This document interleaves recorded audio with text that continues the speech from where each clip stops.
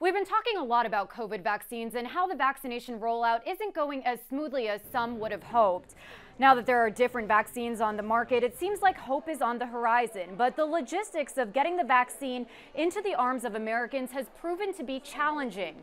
California is facing a shortage, and politicians have implemented a tiered system to prioritize who will get vaccinated first. But it's important for everyone to wait their turn.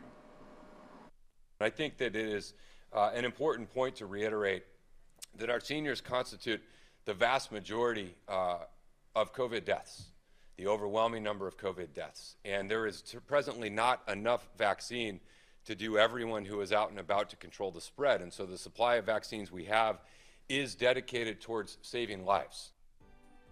Thanks for joining me on Politically Speaking. I'll see you right back here next week.